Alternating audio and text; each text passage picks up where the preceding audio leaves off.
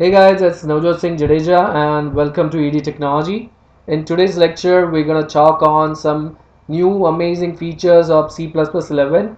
So a lot of people might be thinking that C++11 has been there for a very long time. So what are we talking on? But let us talk about how we are reaching to C++11. So originally C with classes is how the C++ started in 1979.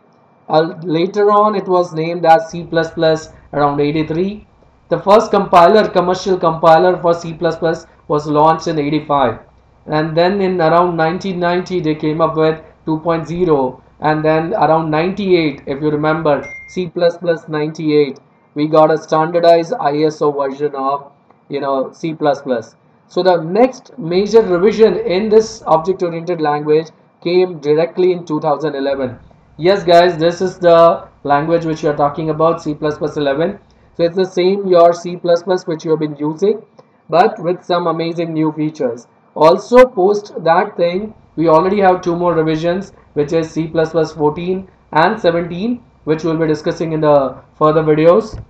So what are the features which I'm talking about, in terms of the features which makes this C++11 cool. So as you can see, we have listed top C++11 features which makes it some amazing language.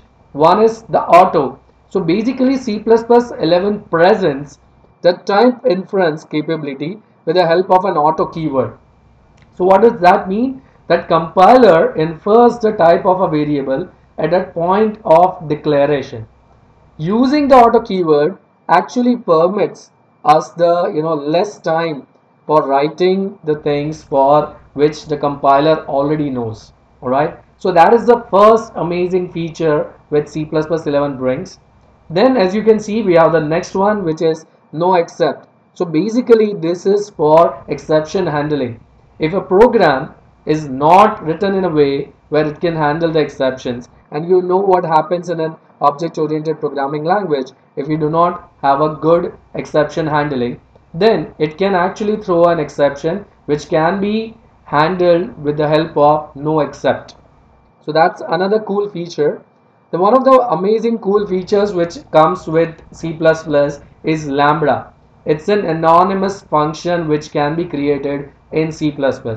So basically it was a thing which was there in JavaScript and it can be used, but now it's there in C++ also. So Lambda expression basically allows us to define a functions which are locally but then are over by the end the function gets over. Alright, we'll see what Lambda is in the further videos also, because that's in my line, so we'll discuss that in detail. Next up we have the null pointer. So one of the amazing feature again with C++11 is that it allows the programmers to use null pointer in place of 0 or null values. Alright, so it basically means it allows specifying a pointer which refers to no values. So that's a cool feature which comes up in here in the C++11. Next up we are talking about override identifiers, which was not there earlier, let me tell you that. So with when the projects grow very large and there are more number of files which are incorporated, then you need to have parent class function which actually can override very well. So that can be done with the help of override identifier. So that's another function which is there.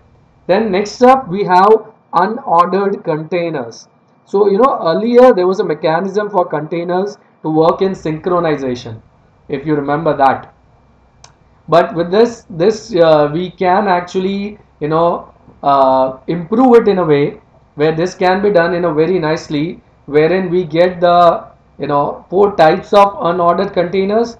One is unordered map, second is unordered set, third is unordered multi-map, and fourth is unordered multi-set. So these are also again cool features, mechanism which is available in order to avoid ambiguity or even the race condition. So that's something which we'll be seeing also. Then next up we have the move.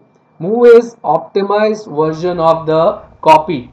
Now if you remember the copy, it's the only difference is it destroys the data after moving from a place to its particular location, right? So host will not keep the value. So ultimately something which is very useful in terms of temporary objects and other things.